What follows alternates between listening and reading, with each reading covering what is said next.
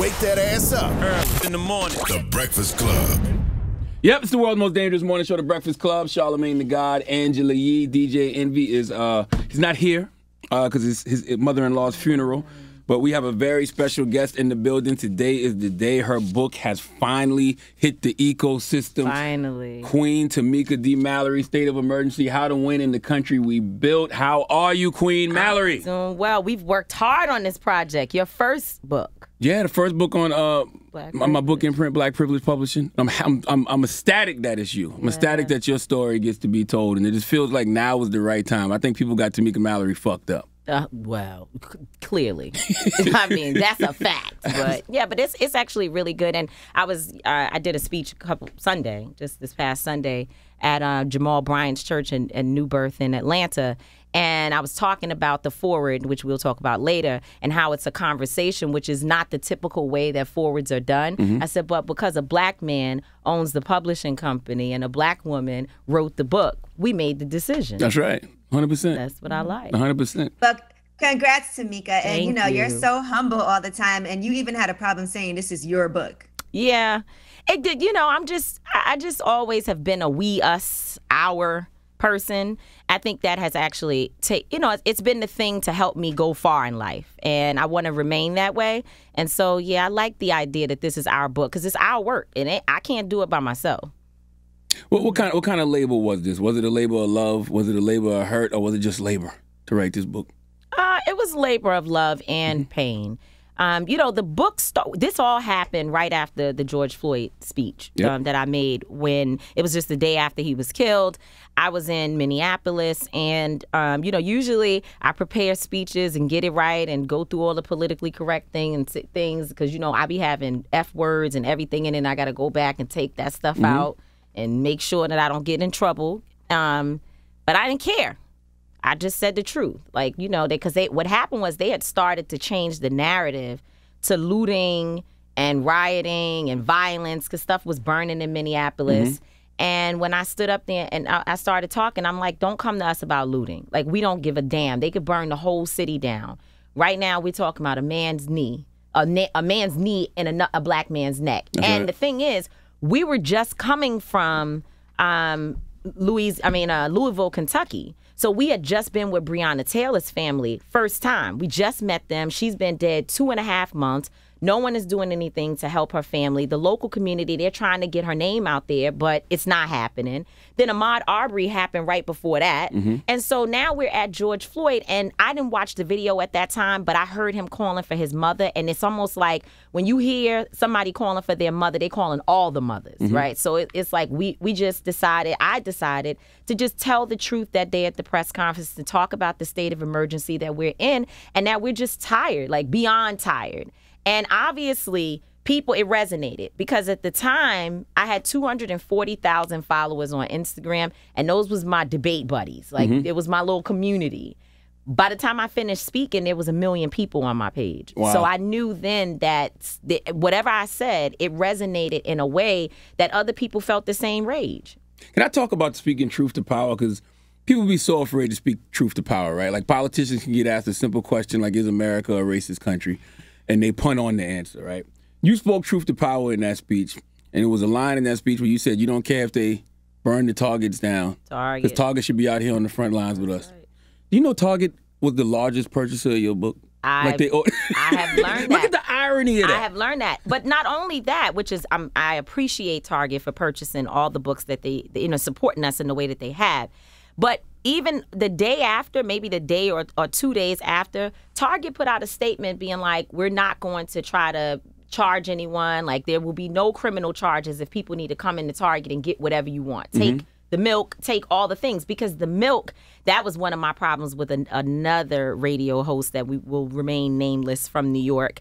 When he saw the milk being poured in Yandy's eyes, when, the protests happened, remember when we were outside of MDC, the jail in Brooklyn, where they didn't have lights and hot water and heat and all of that. We were living out there, basically, and a situation happened where the police and families and activists got into it, and they maced everybody, and Yandy was one of the people maced. And so there's footage of her, and Jamila screaming because they had never been through anything like that before.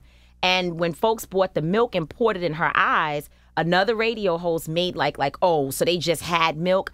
Yes, because when you protest, you have milk for Mace, but also we have been living outside the jail, so we had milk for cereal. You know what I'm saying? So it's like people have no idea what goes into it. Yeah. But again, so obviously Target knew that milk and things like that would be important, and they allowed people to come in and get whatever they wanted. They just basically opened the doors, and folks was in there taking whatever they wanted.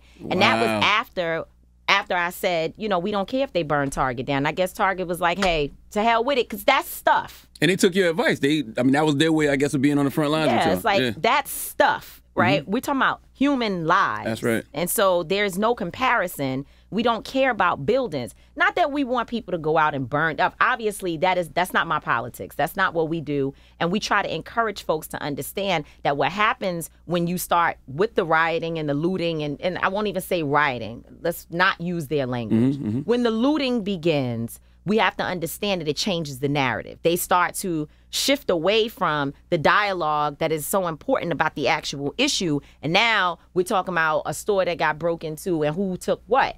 But the other thing is, it's been coming out. And if you just do the research, it's been a lot of white folks that were actually the ones breaking these doors and throwing, burning buildings.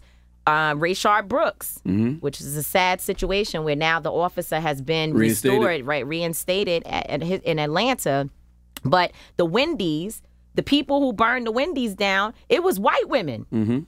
So, sometimes it's detractors, and sometimes white folks are more upset than black people, and they shouldn't be. Like, relax, you get to the back. That's right, especially if y'all gonna burn it down and we're gonna get the blame for it. Right, but and our people, when they see it happening, because of the rage and frustration, and there's some folks that just thinking they're going to get their little reparations, they do. I'm not saying that they don't participate, but the narrative becomes that this is black people being animals, and that's not what we want to happen when we have a very clear case of police brutality that we can use, and we don't have to burn one building down to make change. You Absolutely. know? Well, Tamika, there's so many things I know we have to talk about with you this morning, but I do want to start with your activism, right? Because you always have been very private about your personal life, and we all know you have a son who you dedicated this book to. So can you talk about how activism actually started for you? Because for a lot of people, it takes for something personal to happen in their life for them to get out there on those front lines. Yeah, it was my parents for sure. My parents are activists. They've been in the movement for all my life. And they are background folks. They're not the people out speaking. You will never know that they are there, if you will. But they put their money and their time into helping folks like Reverend Sharpton and just leaders in general for many, many years. And so I grew up in the movement. But it wasn't until Tariq, my son's father, was murdered, that's when I was like, oh, okay, wait a minute. There's a bigger problem happening here. Because I remember sitting back thinking to myself, why is he dead? How did this happen to us? You always feel like, why did this happen to my family? You know it's happening, but it's when it hits you that you realize there's a real problem. And I sat back and thought about what he had been through in his life. His parents were perpetual drug abusers that were in and out of prison. And the sad part about it is that they never got the treatment and care that we hear now for white kids with opioid abuse. That's right? They never got therapy and mental health support, which is what they needed because they his mother is deceased, but his father is still alive. These are dynamic people, beautiful people. They just had the disease of addiction that they couldn't shake, And so what if someone had helped them? And I talk about that, in the book. And it was when, and I understood what he had been through. His grandparents, they were great people who stepped in and did all that they could. But there is something about your actual parents not having their lives together that can really mess up a kid. And he was caught up in the middle of that. And so, he got himself into stuff he shouldn't have been involved in. He was killed by people who were supposed to be his friends. He was shot twice. He left in a ditch for 2 weeks before he was found. And when, at the point that I was able to get past the grieving process, I started to understand that, wow, this is my work. This is what I have to do. And that's how Erica Ford and I got really close from Life Camp with the gun violence work and A.T. Mitchell in Brooklyn. because I was like, okay, how do I get in this fight? And Erica said, listen, you like to hang out with the politicians and all of that. We out here on the street. So what we need you to do is go get the bag from the politicians and bring it back to us. And that's how we started, which I also talk about, the crisis management system, where we started with 5 million people being distributed to people like formerly incarcerated folks, people who have, felony convictions and all of that to help with gun violence. And we were able to collect data that shows that when those people are out there doing the work, it brings down the need for as many police, right? So it reduces the amount of police that need to be in contact with communities. And it also impacts the number of violent incidents happening in those communities. So a situation like Ma'Khia Bryant, the 16-year-old who was killed just recently in Columbus, Ohio, in a situation like that, I heard Erica saying, yo, I take bleach, knives, guns, all types of stuff out of kids' hands every day. That's what I do for a living. And there was a different way to go about that, but you have to be able to empower those organizations. So we started with $5 million, but now the budget is like 40, 50 million in New York that is invested in these different sites across the country, across this city. Shanduke McFadden of GMAC, it's a lot of them that work across the city. So, do you think, because you dedicated state of emergency to your son Tariq, does he understand the magnitude of his mom's work? Child, listen. Tariq Ryans, he does understand, and he talks about it often. He knows what I've been doing, but I left my son a lot. Like, he has definitely suffered as a result of me helping other people deal with their children, and that's one of the things that I talk about in the book. It's like, if you want to deal with, if you're a new person that's popping up like, yo, I want to get in this movement, I feel it, I'm here. The first thing you got to do is deal with your own stuff, right? Your own family, your mama's racist, you know what I'm saying? You got your own things to deal with. But I understand from raising my son how hard it is to turn internal and deal with that. Because when I'm talking to him, I'm like, what kind of conversations are we having here? You supposed to just get it. And he's like, nah, because I know the real you. I know a lot about you, and you are not as perfect as you think you are. And that's a reflection of he and I and the dynamics of our relationship, where sometimes it's like, boom, but let me go out and help somebody else, child. I'm all over it. I got it together. I know the right things to say. I'm out here changing lives. So that's a tough situation. And that's why I dedicated the book to him, because I wanted him to know this is what I've been doing. I'm sorry that I have not been there for you the way that you needed, but I love you. I love you so much that I'm doing this work. Absolutely. You talk about, in the first section, the legacy of activism. And I'm glad you wrote that, because there's been all of these questions lately. Tamika Mallory just came out of nowhere. Right. Tamika Mallory just got here. Right. I think it's because you look so young, too. That's partially your fault for drinking so much water. But do you think you would be who you are as an activist if you... It depends on... Well, Duce. It's a combination. You think you would be who you are as an activist if your parents didn't get you into the work so young? No, because they were, so you know how you go to church on Sunday and that's like non-negotiable in families? Like, you could actually, the parents could catch a case because they're going to beat you if you don't get up on a Sunday. That's how Saturdays were for us for rallies. There was no conversation about it. You knew you had to go or you couldn't live in their home. And that's from 10 years old. Like, there's no falling out, none of that. They wasn't with it. And so if they didn't put that type of pressure on me, I would never have been in this situation. Because, by the way, by the time I got to be 12 or 13, I was a runaway. And so God knows where things would have ended up. My son is 22. I had him when I was 18. So you're talking about a very young girl who got involved with this guy and had a baby when my parents were trying to shift me into a total different direction. If they had not, helped to establish the foundation that I had from very young, there probably wouldn't have been anywhere for me to return to, once I got myself together. But I was able to go back to the movement because that's what I knew. And now I'm coming back with a personal situation, a personal crisis that my son's father has been murdered, and I get it. I'm ready to work. So that's when I kind of took it on as my own. And then I was the one like, y'all not going to the rally? Like, what y'all doing? Why y'all resting? Let's go. Get it together. We got to be there at 2 o'clock. You know, I was much more adamant that this is exactly where I'm supposed to be and what I believe all of us should be doing. You know, Tamika, you have been doing this work for over 20 years. And I do think the timing for this book is perfect because you've also been getting criticism lately. And I know here on the Breakfast Club, we obviously know you personally and we know where your heart is. But then we've seen people being critical of you doing endorsements, or we've seen people saying, okay, Black Lives Matter and Tamika Mallory, you know, at the Grammys performing. And she's doing this because she wants to get attention for herself and doing this to make money. So how do you respond? And how does that make you feel knowing that that's not where your heart is? Well, it depends on where it's coming from. Some people I could care less. Other people, especially when you have someone, a mom, you know, who obviously doesn't know me and has a real lack of understanding about who I am and how long I've been doing this and my commitment, that hurt. You know, it definitely hurt. But like I said, there's other people, they never gonna like me, and I don't like them either. So it's cool. We just it ain't gonna work out, and that's cool, right? I keep it moving. When people say you are trying to get yourself known, I don't know what they think. Like the reason why I get the opportunities that I have is because I'm known.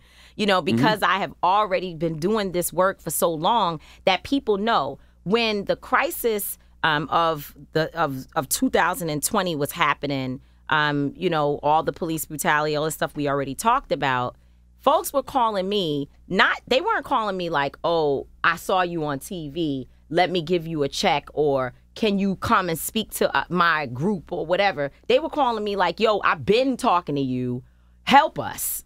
Because we should have been paying attention to what you've been saying, but we weren't. And now I need you to come to my company, my school, my this, my that, or, you know, let me write a check to help you with your efforts.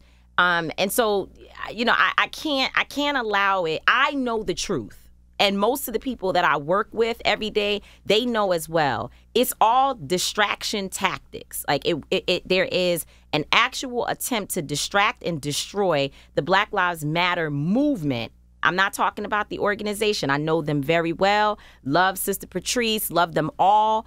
But I am not a part of Black Lives Matter, the organization. My organization is called Until Freedom. However, we get grouped in together, and people don't care what organization you're with. They're trying to destroy the entire movement. And unfortunately, they use people who look like us to be able to do it. This is not new.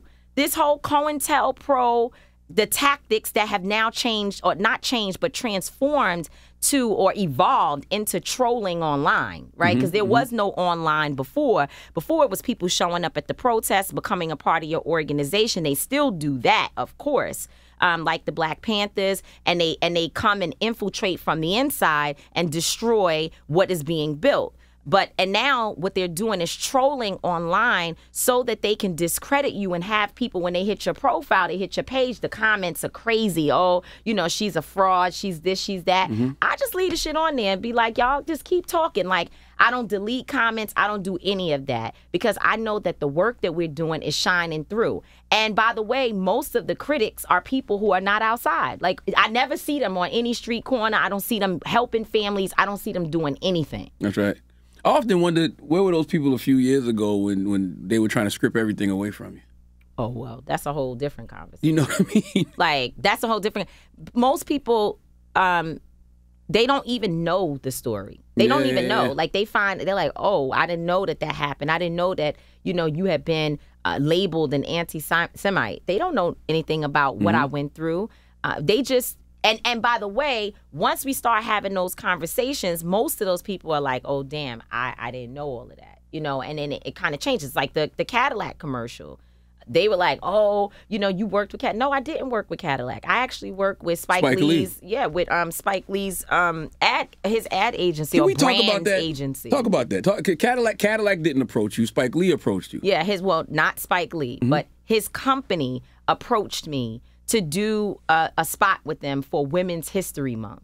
And so they had a budget to put black folks together to talk about black issues and particularly black women. And they didn't come and get me because I'm trying to make myself known. Again, they came to get me because they were like, no, we need your message as a part of this, because that's the whole point of this piece, is to show different elements of, you know, black women, activists, artists, entertainers. We're going to put all of that together. And they said, and we want you to be the central component, if you will, of the spot. I said, sure, you know, and it was a beautiful spot. It was done well. You know, there were some people who were like, oh, well, what about black men? I didn't know that we couldn't celebrate Women's History Month. It was Women's History Month. I didn't know we couldn't do that, you know. Then they said, well, she has an endorsement with Cadillac. Well, I don't. But even if I did have an endorsement with Cadillac, a part of the deal is that they are distributing funds, resources to organizations that do criminal justice work and, you know, work with mass incarceration issues and, you know, and other black causes, if you will. That's a part of the whole package deal of what's happening with their company. Do they have other issues? General Motors, absolutely. And it's always going to be issues when you're working with white folks that own these big companies. Like you're going to have to fight for the marketing dollars, because you see, you know, Roland Martin and others are trying to get black media, well, to get the media budgets to be specifically designated in a substantial way to black media. That's right. Real owned black media, not black faces on other networks, but actual black media. I support that. I'm not going to say because I did a spot for them that now I'll be silent when it comes to, no, we can fight for that and do the spots. We need to be in every single place within the organization. Who's in your senior leadership? We want people to have jobs. We want folks on the board. I mean, across the board, we can fight for all those things, walk and chew bubblegum at the same time. Yeah, I never understood the backlash from Cadillac, because we asked these corporations to make these kind of investments in our community. So they went to a black production company, Spike Lee's company, who came to a woman who was a leader in our community to be in a commercial talking about black issues. Right. For a car that we buy. For a car that we buy. We buy Cadillac. I've owned two in my life. I own one now. Me too. So what's the I did not understand that backlash. Right. Well, you know, again, you got to look at the sources of the people with the issue, because there were folks that once I made a statement about it, they were like, oh, I'm sorry that I even went down that road of doubting. You know, people doubt black women, especially, all the time. We're always being challenged. People don't believe that we're sincere. They always looking for, like, you know, where's the hidden trick? That's just the way it is. And I do believe, people say, well, Tamika, you don't have to prove anything to anyone. I understand the sentiment of that, but I do believe that we have to continue to prove to our people that we're going to be consistently 10 toes down, you know, and that we're not going to change just because we're closer in proximity to success or to what people think is being successful. But I also have folks questioning why Cardi B, you know, and Angela Davis in the foreword of your book. Oh, I definitely want to get to that. If you don't understand that, then I don't know what to tell you. Explain. Why do you have Cardi B as the forward? Well, first of all, you should buy the book so you can read it and understand the context. But Cardi is basically saying to Angela Davis, I'm unbuttoned as hell. Like, I don't speak all the right words. I don't know all the laws. I don't have it all together. I'm just a regular girl who actually became successful based upon my art, right? So I'm not a typical activist. But I care about black people getting shot down on the streets. So, Dr. Davis, you are queen of all queens in terms of this movement. Is there space for me next to you at the table? And Dr. Davis... Don't give them all. I don't give it all No, away. I'm not. I'm going to say. And Dr. Davis responds to her.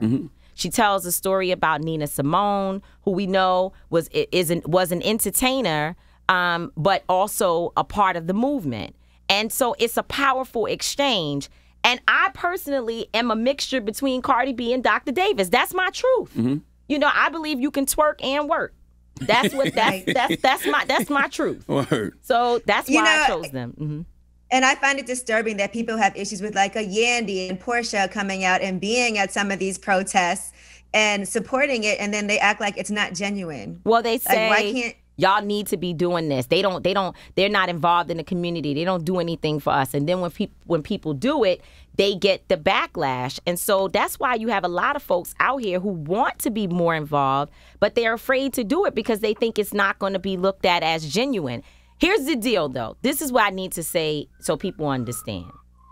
When you look at me and say, well, why are you on Love and Hip Hop? You know, we've done several episodes with Love and Hip Hop. Cardi in my book. I think people are confused about who I'm trying to reach. And I think that must be that's a failure on my part. I will accept that maybe I have not been clear enough. I am not looking for bougie black folks as my audience. Those are my people. Mm-hmm. You know, I'm a link, right? Mm-hmm. Where many of the other links, it's a women's organization, an organization full of very, very successful black women. And they kind of bougie. And that's my people. I like to hang out with them. Those are my people. But that's not who I'm looking for. I'm out here trying to reach Ray Ray and Keisha on street corners across America, right? Ray Ray and Keisha watch Love and Hip Hop. They listen to Cardi. That's where I have to go in order to get the people, because the central component of my work at Until Freedom, the organization that Linda Sarsour, attorney Angelo Pinto, and our boy, my son Lennon, my brother, that the organization that we co-founded, the central component of it is that the most marginalized people, the people who are impacted the most, have to be at the center of the solution. That that's the voice that we have to uplift.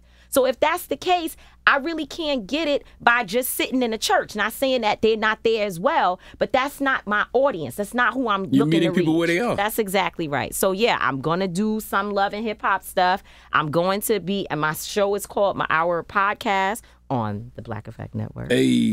It's called Street Politicians. My book is going to cover and talk about people like Cardi. That's the audience that I'm going for. You know, even with the Grammy performance, right? And you got backlash for that. What bothered me about that was nobody talked about what you spoke about. Right. You challenged Joe Biden. The Right. conversation people are having now saying exactly. these elected officials are being so quiet about voter suppression Right. and so quiet about them stripping away our civil rights. You challenged Right. the president Right. of the United States of America, but yet you had to deal with the backlash from your own people just because you were on the stage at the Grammys. Right. Well, and that's, so I reposted and shared after everybody was, Joe Biden hasn't done anything for black people, which Dr. Umar, when he was here, that kind of sparked the conversation again. And he said some real live stuff. Like he was on point in a lot of ways. And a lot of folks were like, oh, that's right. You know, Biden hasn't done this or that. Well, I would challenge that there has been some things done. Okay, so that's first of all. And one of them is that $5 billion is now being allotted for violence. And at the center of the conversation is black folks, because they had Erica Ford and others at the White House sitting in the Rose Garden. And they have opened up several city agencies. And I think that's like another $10 billion that people can access in, mental health, like in healthcare and other areas. And so we as black people have to know how to access that. And there are a number of folks that are working on grants and other things so that we can help organizations get that money. I do understand that they're like, well, it's not just for black people. So I get it. I get the nuance of the conversation, but let's not ignore some things that have absolutely happened. Now, when I lost my train of thought because that was good. Whatever I was. No, you were just saying. talking about you was talking about the backlash from the Grammy performance. Right. Yeah. Oh shoot, I still don't know what I was gonna say. Anyway, keep going. No, you were talking about the backlash from the Grammy performance, and I was saying that I didn't understand the backlash because you were up there challenging Joe Biden. Oh, right. So I reshared the statement that I made, which I specifically said, Joe Biden, this is what we demand, right? Now, it was however many bars y'all tell me, my song be like, it's 16 bars or something like that. So it's a short period. But in every opportunity that we get, it doesn't matter if you get to say 1 word, 5 words, or 100, we should be using it as an opportunity to challenge the institution, if you will. Now, the night of the Grammy speech and that next morning, it was the media, all my alerts, the Google alerts were like, Tamika Mallory challenges Joe Biden. And in fact, people were calling. I think you called me and said you got a call from somebody like, why does she have to say why does she have to say that? We're trying to do the work, blah, blah, blah. So we were on the right track. And then the mess started. And that shifted the conversation, because this is what I know. What I know about our oppressors is that they sit back, they'll do their own work, their own dirty work. But if they learn that we're willing to do it for them, they sit back, they step back, they say, oh, okay, we don't even got to worry about That's it. right. Because they fussing over something else. And then they put their bots and their trolls in the mix. And so they take the messaging, whatever you saying, this person says, why is Tamika Mallory on the Grammys? And the next thing you know, you got all these fake accounts online saying the same thing because they're helping to be divisive. It's a strategy. It's a real easy to figure out strategy. We got to be smart enough to understand that those are coordinated attacks, right? Because it went from you, then it went to Patrice. That's right. It was coming at Sean. Like that's not coincidence. It's not. Like it's not. It's not. And they basically tried to make people believe that Patrice took money from the Black Lives Matter $90 million that they raised in the last year and used it to buy homes. But if you read the story, you see that she's been buying homes since 2016. And actually, that's what everybody's been telling us to do.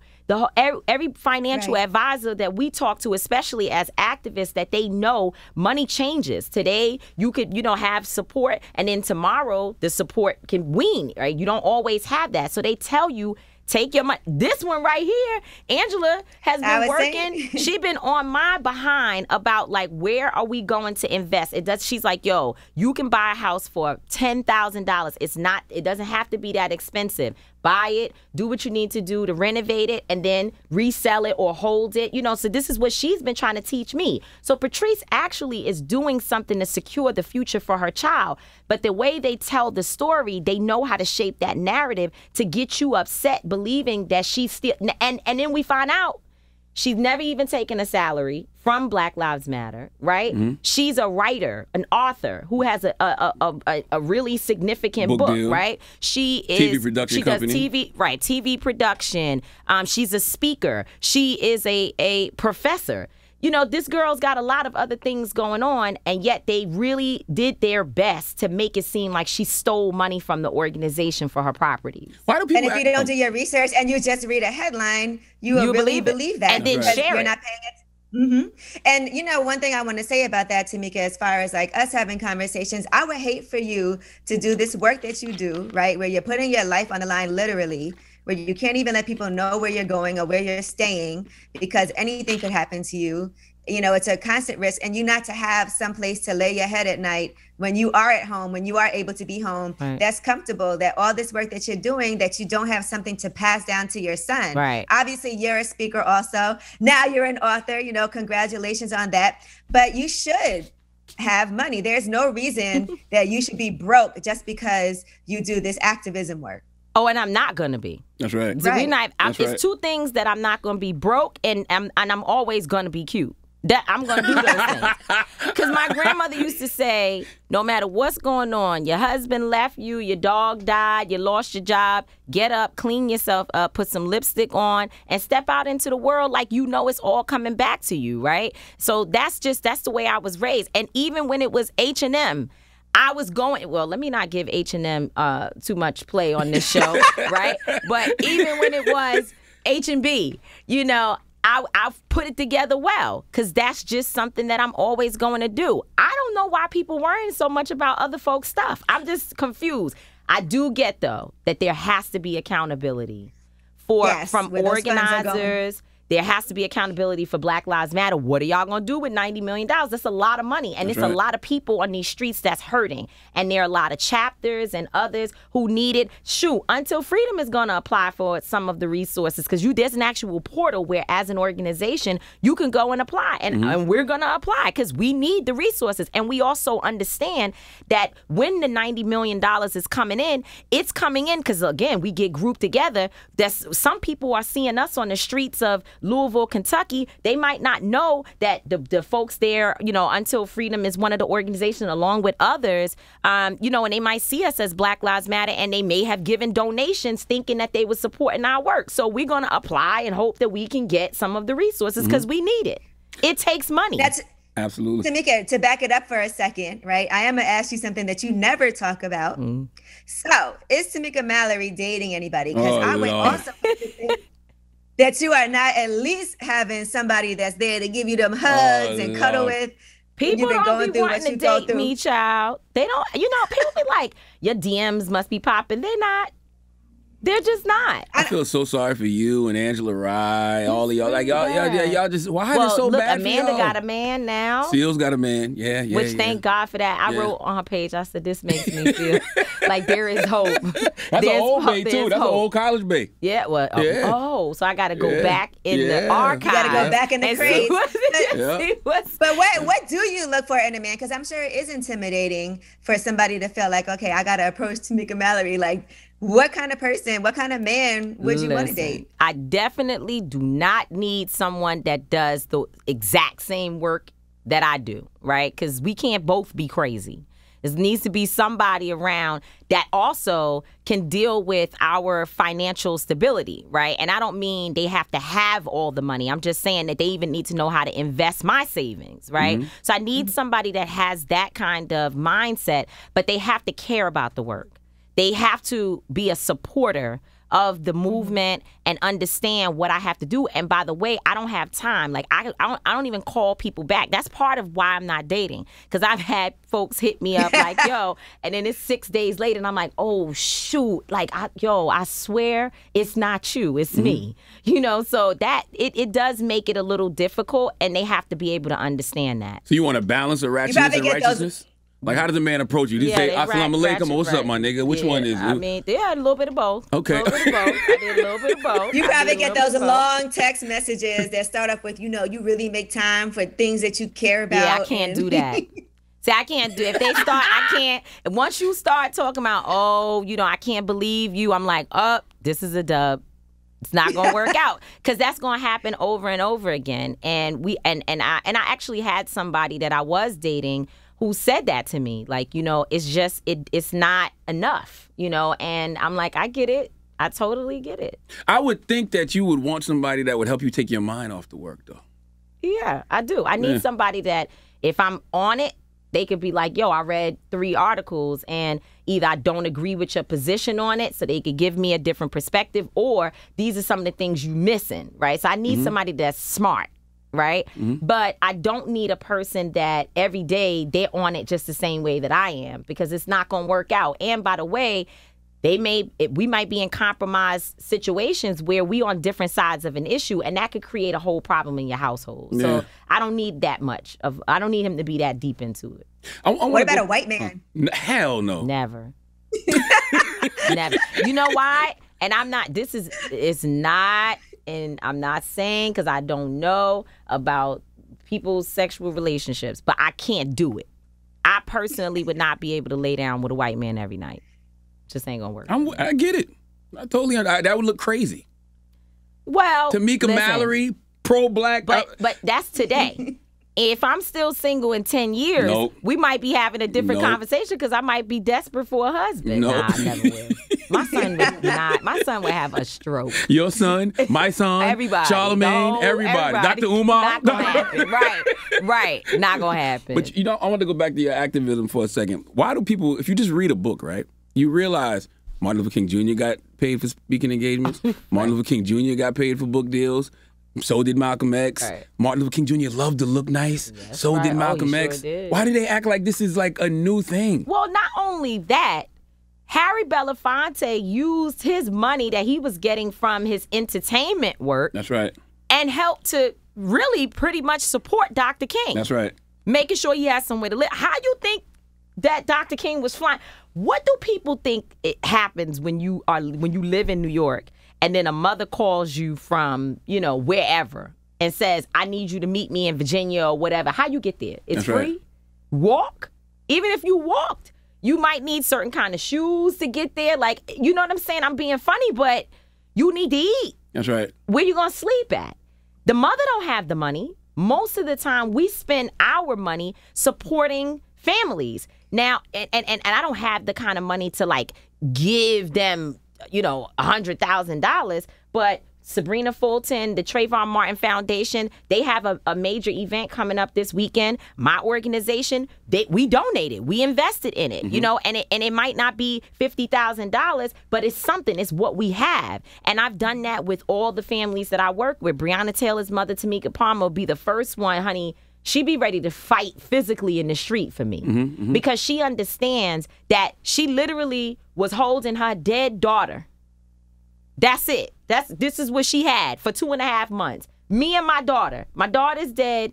There's some folks that are, you know, in the community that are speaking out, but this is not a worldwide issue. They shot my daughter to death in her house. What are we gonna do? And then Ben Crump, to his credit, an attorney, Lanita Baker, they got in touch with us and they said, can you help to bring some attention to this situation? We went to Louisville, Kentucky, and then Breonna Taylor, we got Alicia Keys involved, Rhapsody. We did a whole campaign, which you were a part of, Yee, which, you know, talking about, do you know what happened to Breonna Taylor? Ellen DeGeneres. I mean, it was huge. Jada Pinkett, everybody got involved with it. Not only Cardi was she was the one that told us what to do for the campaign, like what to say. She kind of helped produce it. Not only did it help to bring international attention to Breonna Taylor, the other thing that it did was help the young lady Katora Haran, who works at the ACLU in Kentucky. She was able to get the Breonna's Law passed locally in Louisville, which is a ban on no-knock warrants. That was a part of the steam. You know, she was already doing the work, so we're not taking anything from it. But the steam was that Alicia and all of them put out this campaign a few days before the vote and told people to start calling, basically, you know, advocating for the bill to be passed, and it was. So all of these things kind of work together, and of course, that's the other criticism. Oh, we don't see y'all getting any laws passed. That's a lie. We actually have been a part of, and it's not just this, and we don't have enough time to talk about all the stuff that I've been involved in for 25 years. You know, I support you just because you are who you say you are, and I don't want to tell all the business, but I've had conversations with you. I remember one in particular a few years ago when you called me and you were like down to your last dollar, if anything, right? Yeah. That was in 2019. Yes, and I remember you saying verbatim, I cannot take any money from any of these corporate people because if I do, as soon as I do that, I'm just like all these other activists who are doing it for the wrong reason. That right there told me everything I need to know about you. And in that moment, you said, I need somebody black financing my organization. And you went and helped get Jay. Well, I didn't want to say all that, but yeah. Okay. Shoot. Cool. But I want the story. Yes, the truth is the truth. The truth is the truth. You went and called Jay-Z and said, Tamika and my son are out here doing this work, and they need resources. You got to help them. And then he called us and had us to come in, and they have supported our work. Salute to Rock Nation. I have to say, Des, right? They came through and they said, we got y'all. I remember Jay called me on the phone one day, like, all right, so you really ready to do this? Because I'm not trying to put resources behind somebody that's not serious about what you're doing. He's like, I know I'm getting the message through this one, Charlamagne, and I want to talk to you to know who you are. He already knew Mice, so he already understood that. And we had a great conversation. And he was very supportive. And we have tried not to lean on them, but so much because we go out and we have our merch up, you know, our Until Freedom merch. People could go to untilfreedom.com and buy our sweatsuits, which are actually like good sweatsuits and great colors. And a lot of people wear them fashionably. I know I do. So we have other avenues and ways that folks can support us. And you're right, Charlamagne. I was that year, not only was I broke financially, I was broke spiritually. Like I had to go to a drug treatment program that year because of all the stress from the Women's March. I got addicted to Xanax and other painkillers. Like I went through a lot that people have no idea about. And I was going through all of that because I decided and refused to speak against Minister Farrakhan. That's right. I said I don't agree with the minister on certain things that he says, and particularly some of the things that he was saying about the Jewish community. I was like, that's not my words, right? And we don't agree. And that's it. I was totally fine with that. I'm not in a position where I have no choice but to stand with somebody. I'm afraid to speak out and say I don't agree. I was able to do that. But I'm not going to use your language of you telling me that I have to denounce a black man. I think America does a great job of denouncing black men every day. And as a black woman who has a black son, that's not something that I was willing to participate in. And guess what? They stripped, as you said, they stripped me as much as they could of everything. All my speaking engagements were canceled. Relationships that I had with people, there were folks leaving our organization. It was so painful. And I ended up getting in a situation where, you know, like I said, I was addicted. That's the fact.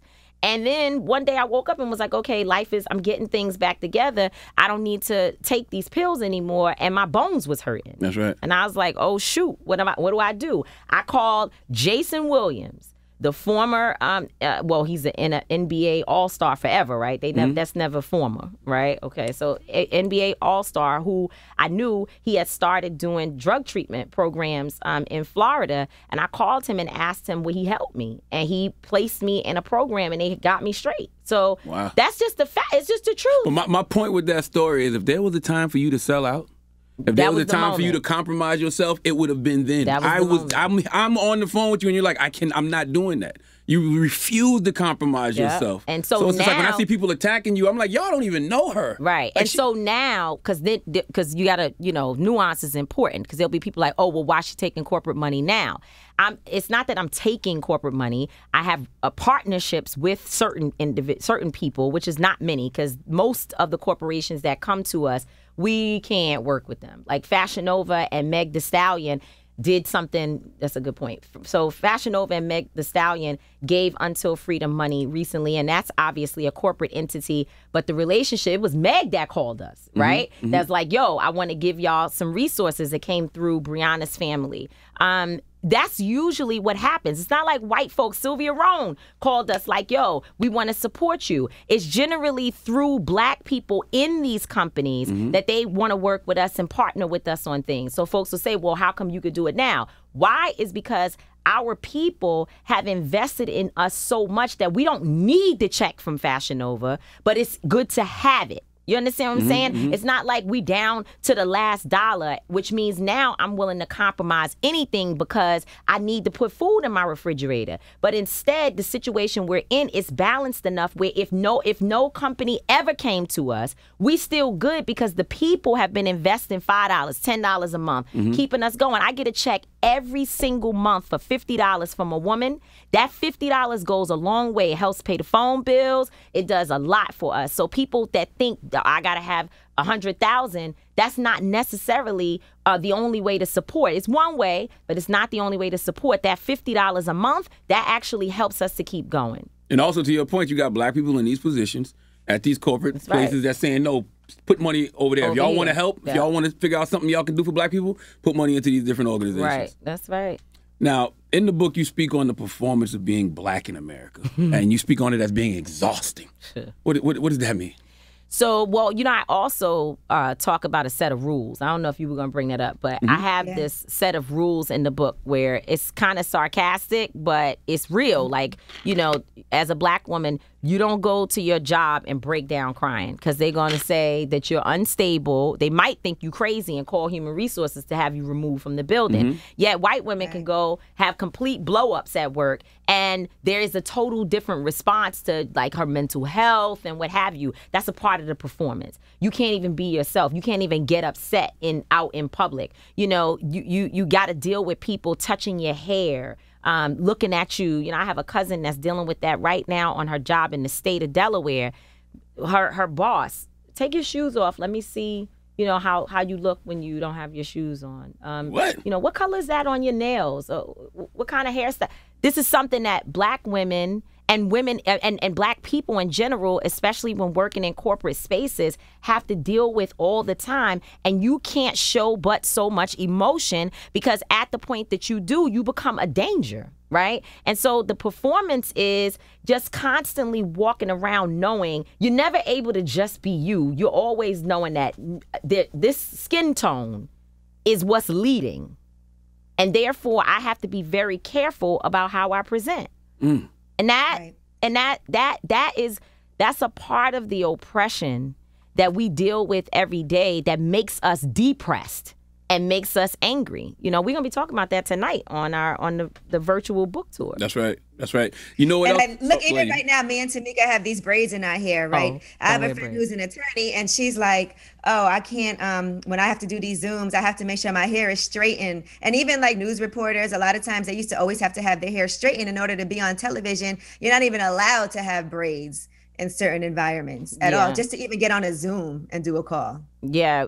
I mean, that's the point, right? That's the performance. That's the performance that we go through, and I don't know. I feel like we are breaking barriers because more of us are rejecting those constructs, if you will. More of us are rejecting it.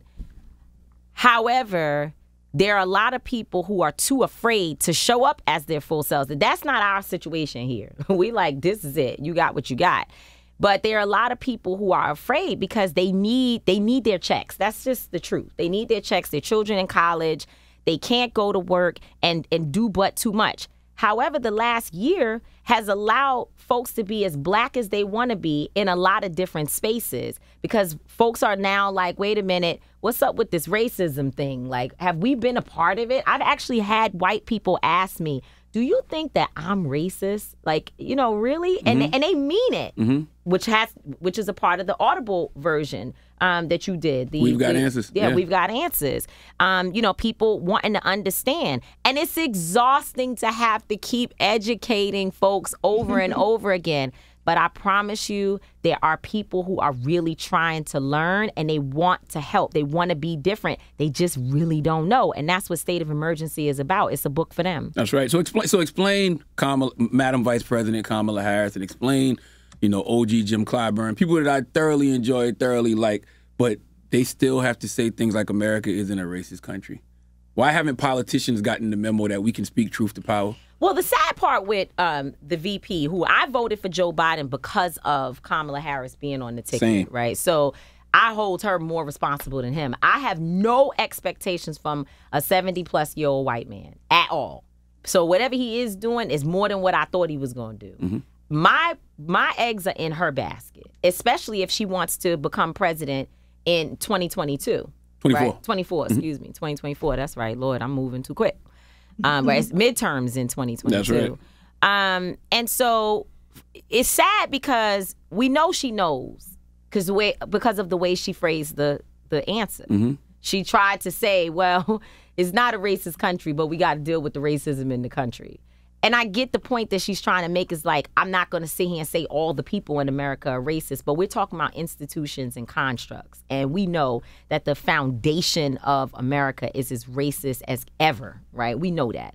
And it's sad that she's still not in a place to just say it. And I think she would have really won some points. That's right. With our community for just straight up saying what we know, because we already know. Clyburn, I have some other Representative Clyburn, you know, and it's always difficult because I know these folks very well. It's 25 years of relationships. I love Representative Clyburn. Same. Like, cool dude, good dude, real good dude. But he's wrong. He was wrong on defunding the police, right? He tried to make this, you know, to create this narrative that, you know, we weren't going to be able to hold and or obtain seats in the election because of people who support defund the police. Well, how did Cori Bush and Jamal Bowman get in to be congressional members? How is AOC holding on to her seat? The lady was before she became Congresswoman Alexandria Ocasio. The lady was bussing tables, okay, and she beat an incumbent. How is that happening? It's clear to me that there's an appetite for real radical change. That's and right. I think that Clyburn and his position on that was wrong. But now, just yesterday, here I go listening to Teslin Figaro. I need to stay on Teslin's page, yo. Teslin, she puts me through a lot because she, you know, Teslin be saying real stuff and you can't ignore it. Chaser. Straight shot, no chaser. I go to her page in the morning time yesterday and she's on there like, yo, what is Clyburn talking about? He's talking about we don't need, as a part of the George Floyd Justice and Policing Act, to have the component that ends qualified immunity. Bruh, that's the only point that matters. Word up. And you have congressional members like Cori Bush saying we don't even want to hear it. Like, that's the part that has to be in. And I had somebody on my page, and that's why political education is very, very important. Somebody on my page was like, you need to deal with senators. You know, the bill's already passed in the House. You know, the congressional members are already on their page. It's with the Senate now. And so let's go after people like Manchin, who's a senator in West Virginia who votes like a Republican most of the time. He caucuses pretty much with Republicans. Yeah, we do have to go after them. But in every single strategy, if you pay attention to history, the first thing they have to do is to be able to get Black folks to go against other Black people. That's what they need as the solid foundation so that they can come and say, well, there actually isn't an appetite for us to pass this bill with this particular component, right? That's why they need somebody with as much power and influence as a Jim Clyburn to be the one to basically turn his back on us. Because qualified immunity is the heart of the bill. That's right. That's the heartbeat. Without that, the George Floyd Justice and Policing Act is pretty much trash, right? We need that. And to have Joe Biden, this is another thing I don't understand about Black people, Lenore. I really don't. And South Carolina is your state, so perhaps you can help us. I'm trying to understand, if you have the president saying we need to pass the George Floyd Justice and Policing Act by May 25th, the anniversary of when George Floyd was killed, why won't you go tell Chuck Schumer in the Senate to pass it with Mr. Whip Clyburn? That's right. Go tell him to do it. Don't break down on us now. Don't abandon it now. Use your spine. That's right. Don't pass it uncompromised. That's what they're trying to do, right? Like, they're trying to compromise it. Like, don't let it be compromised.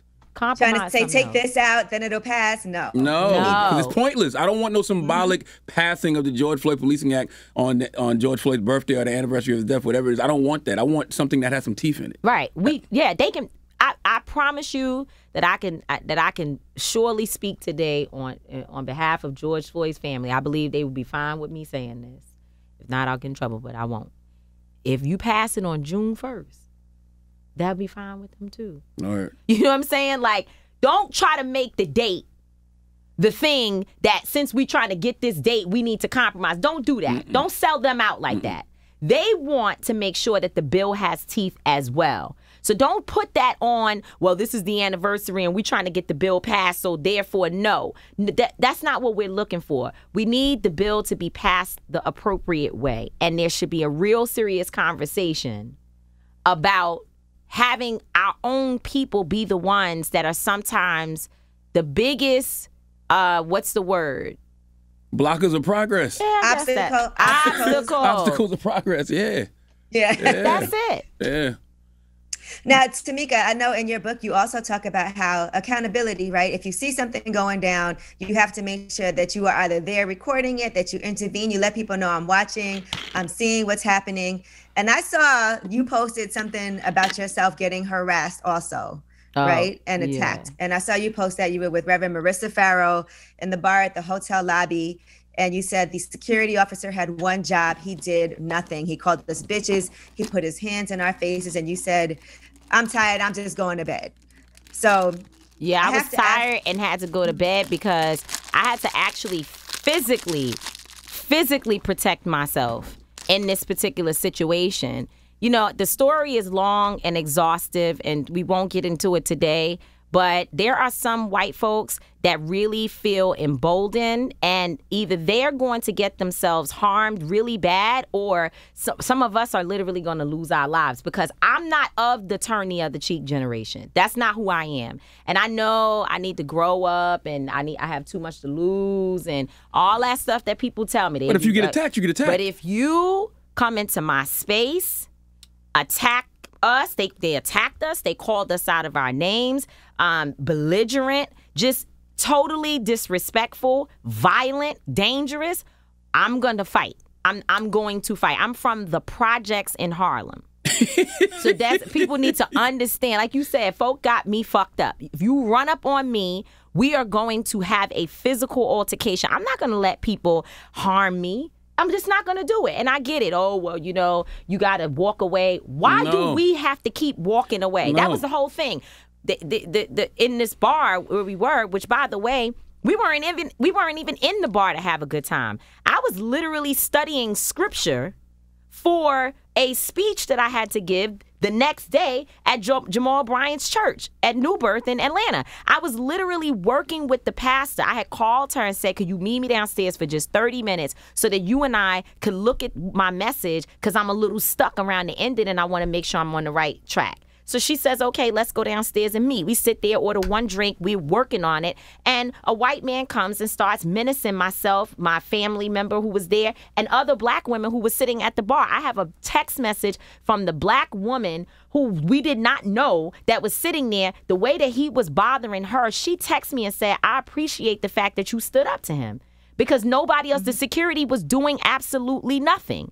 And this is a constant problem. I hear black people, black women especially, talking about all the time being disrespected and violated by white folks, white women and men.